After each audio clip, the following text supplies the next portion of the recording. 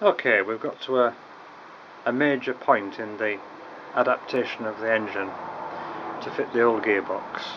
I've got the adapter plate here, which is bolted to the engine.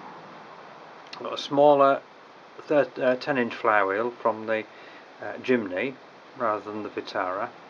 I had to use a Jimny starter motor, which has been a bit of a bugger because I had to grind quite a bit of the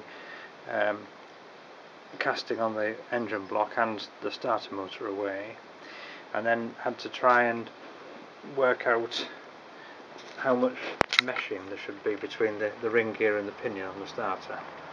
And I think I've got it right, and I've got a button here. I've got the car battery attached, so when I push the button the ring gear should turn. So here goes.